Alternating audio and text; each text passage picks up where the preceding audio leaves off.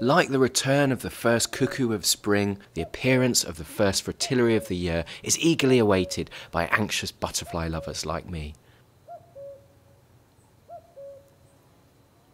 All fritillaries are struggling, but few are as threatened as the pearl-bordered. Sadly, there aren't many places left where this gorgeous butterfly can still be seen.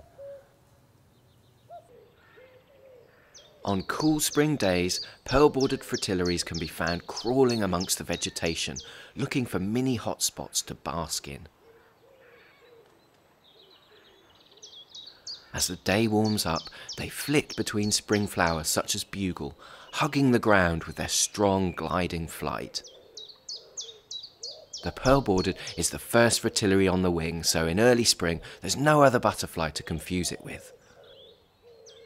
However, coming hard on its heels is the very similar small pearl-bordered fritillary, and the two often fly together at the same location.